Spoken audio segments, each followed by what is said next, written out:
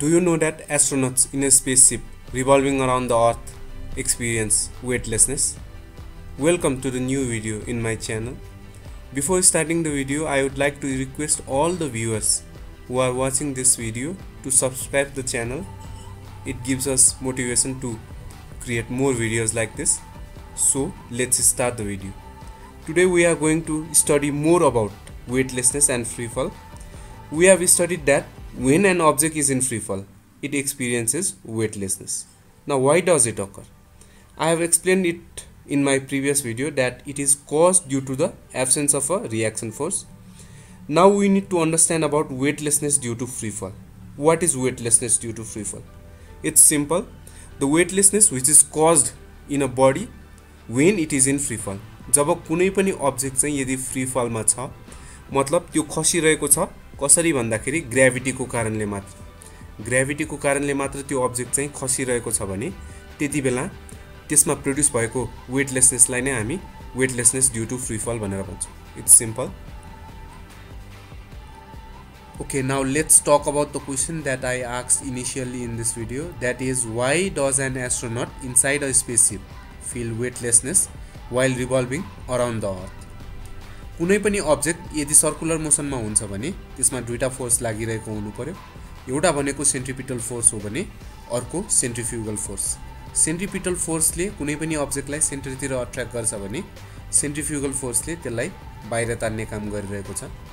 अब त्यहाँ स्पेसशिप जब अर्थको वरिपरि घुमिरहेको हुन्छ नि तब त्यो स्पेसशिपलाई चाहिने सेन्ट्रिपिटल फोर्स भनेको चाहिँ त्यही स्पेसशिप अनि अर्थ बीचको ग्रेभिटेशनल फोर्सले प्रोवाइड गरिरहेको छ. त्यही कारणले त्यो सेन्ट्रिपिटल फोर्स अर्थतिर आएर ठोक्किदैन. त्यही कारणले सेन्ट्रिपिटल फोर्स अर्थको ग्रेभिटीले प्रोवाइड गरिरहेको भएर हामी के भन्न सक्छौं भन्दाखेरि त्यो स्पेसशिप ग्रेभिटीको कारणले मात्र मुभ गरिरहेको छ. त्यही भएर चाहिँ त्यो फ्री फलमा छ. यो फ्री फलमा हुनुको कारण त्यो रहेछ किनकि त्यो मुभ नै ग्रेभिटीको कारणले मात्र भइरहेको छ. त्यही कारणले चाहिँ त्यो स्पेसशिप फ्री फलमा छ. अब हामीले पहिलाको भिडियोमा पनि कुरा गरिसकेको छौं, कुनै पनि अब्जेक्ट यदि फ्री फलमा छ भने त्यसले वेटलेसनेस एक्सपिरियन्स गर्छ. त्यही भएर स्पेसशिप भित्र भएको त्यो एस्ट्रोनटहरुले पनि वेटलेसनेस एक्सपिरियन्स गर्नु पर्यो. Okay, now let's talk about falling from a parachute. A parachute is a device that is used to jump out from a flying aeroplane or from a high altitude. We all know that what it is. When a paratrooper jumps from an aeroplane or from high altitude, his or her velocity will be more. But as the velocity of the paratrooper increases, air resistance acting on the parachute also increases due to its large area. Parachute को area त ठुलो हुन्छ, त्यो हामी सबैलाई थाहा छ. ठुलो एरिया मतलब धेरै air resistance. The process continues till the weight of the paratrooper and the air resistance becomes equal.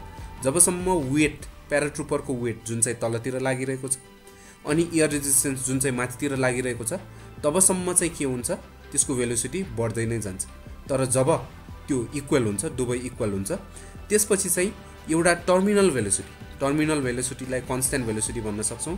एउटा कन्स्ट्यान्ट भेलोसिटी सहित चाहिँ त्यो प्याराट्रुपर तलतिर खस्छ. त्यही कारणले चाहिँ प्याराशुट लगाएर कोही मान्छेले यदि हाम फालेको छ, कतैबाट हाम फालेको छ भने उसले चाहिँ सेफली ल्यान्ड गर्न सक्छ. तर प्याराशुटलाई मुनमा युज गर्ने हो भने के हुन्छ होला त? मुनमा प्याराशुट युज गर्ने हो भने त्यो सेफ हुँदैन. किन होला त? Because there is absence of atmosphere on the moon. Parachute safely land गर्न सक्नुको कारण नै त्यसमा लागिरहेको एयर रेजिस्टेन्स हो. अब मुनमा त एयर रेजिस्टेन्स नै नहुने भयो. त्यही कारणले मुनमा चाहिँ कसैले यदि प्याराशुट लगाएर हाम फाल्छ भने त्यो सेफ नहुने भयो. त्यस्तै गरेर द फल of the parachute towards the earth is not a free फल. भन्नुको मतलब यदि कसैले प्याराशुट लगाएर अर्थमा हाम फाल्छ भने त्यो फ्री फल होइन रे. किन होला त? Because air resistance is acting on the parachute. अब कुनै पनि अब्जेक्ट फ्री फलमा हुनको लागि त्यसमा ग्रेभिटी बाहेक अरु फोर्स लाग्नै भएन. त्यही कारणले यदि कसैले अर्थमा प्याराशुट लगाएर हाम फाल्छ भने त्यो चाहिँ फ्री फल होइन.